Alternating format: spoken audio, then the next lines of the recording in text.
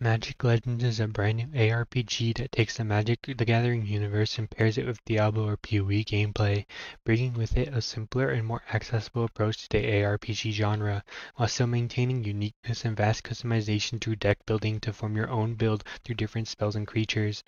So the question is,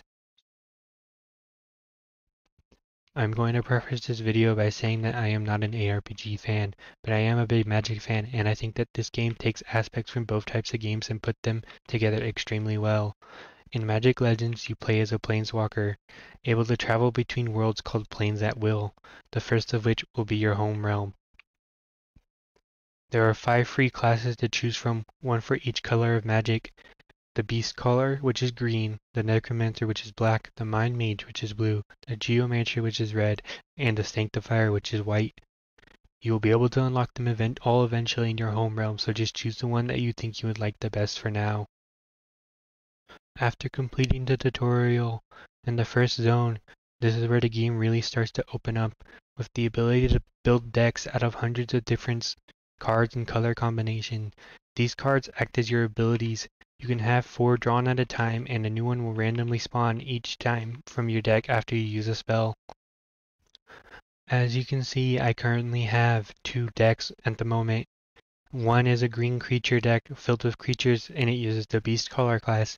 The second is a red-blue spell deck with the Mind Mage class.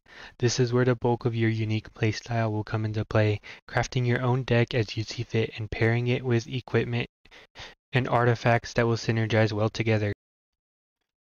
In your home plane, you can interact with different buildings, allowing you to harvest mana, upgrade and unlock new spells, as well as get materials to unlock and upgrade new artifacts. You want to upgrade these structures as your first priority. The next plane that you'll want to familiarize yourself with is the Sanctum. The Sanctum acts as the multiplayer hub for Magic Legends. You'll be able to see lots of other players around in your instance, and there's also a PvP arena, a tailor to change your look, and a player market broker. However, this is where the problems start to arise. When I first heard that Cryptic Studios was going to be the developers of Magic Legends, I was a bit skeptical. They were notorious to filling their games with microtransactions galore, and no doubt they were going to try and fill Magic Legends with them as well. And sure enough, at the start of the open beta, every microtransaction you could think of could be found in Magic Legends. A battle pass with free and premium track, premium currency, different types of pack bundles, cosmetics. They even put a 6th class behind a loot box paywall. That's right, not only was there a 6th class with a few new cards and equipment and artifacts, but it was also only a chance for you to get it.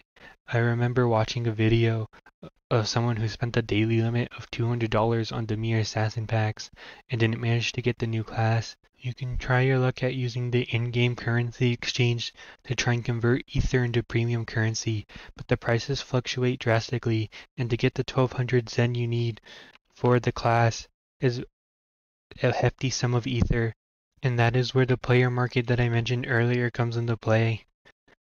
With the player market, you can actually pay gold to actually buy the class. Unfortunately, it's fluctuating at about 8 million plus right now, which is unfeasible for someone who probably would just buy the packs directly themselves. However, Cryptic Studios has heard the complaints, and although at the time of this recording it is not implemented, by the time this video releases, the new class and its cards can be unlocked by reaching level 50, which is the max level of the Battle Pass, through both the free or the premium track. I think this is a great and much needed change, and if they keep this for every new class they plan to add, then this solves my biggest issue I've had with the game.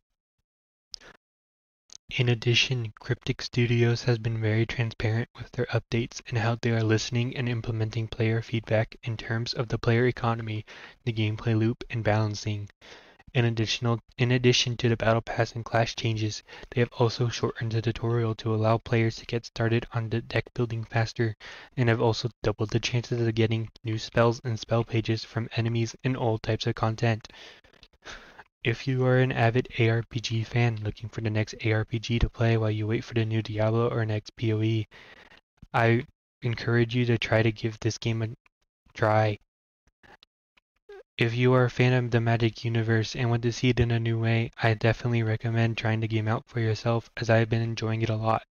Every time I see a new character that I recognize from the card game, I smile knowing that the characters and spells I've been playing with as cards show up as fully fleshed out and voiced characters in the game.